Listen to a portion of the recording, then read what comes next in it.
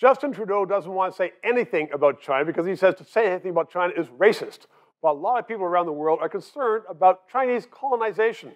They are buying up huge tracts of countries in Africa, Southeast Asia, Canadian North, they're there as well, taking it over. Peter Gundy is a Canadian entrepreneur. He did business in China for 18 years. He joins me right now because I want to ask you, like, what's going on? I remember one person saying, well, Chinese, Confucian, we're very peaceful. And you see their military parades, they're anything but peaceful, and they're going into countries and taking over. Are we going to be taken over by the Chinese Communist Party? Let's call it the Chinese Civilization Party, because it's not very communist. That's the first thing. The Chinese civilization doesn't have a record of going outside of China and taking over taking over other countries, invading other countries. Right. But they have, in recent years, started acquiring farmland in Africa. Mines. They've been interested in farmland in Canada. And they've been interested in companies like the company that I founded, or one of the companies I founded, or was one of the founders of, the Potash Corporation of Saskatchewan.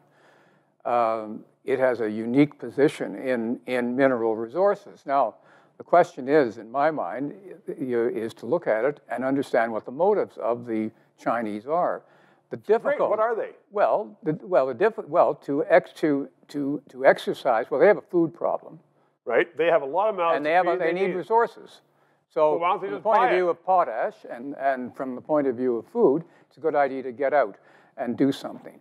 The problem is, for countries, is that it may be a company that comes in, but most companies that are strong are state-owned companies. So you're dealing with the government. So I think it's completely wrong that we allow them to come in and buy farmland and buy our principal corporations and put them into the hands of state corporations. Should our government be stronger? Should they be stronger and say, listen, we're glad to sell you the product. We aren't going to sell you the means to create that product. Well, they did block the potash acquisition.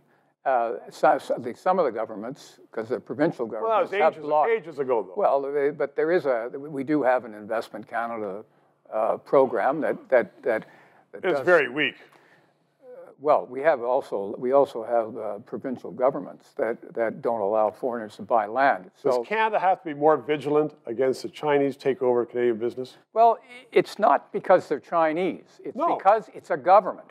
You don't want government taking over your resources or your enterprises, because they make different decisions than we do in terms of how those organizations are run. And that's the nub of it. Peter Gundy, thank you very much. 3 minutes.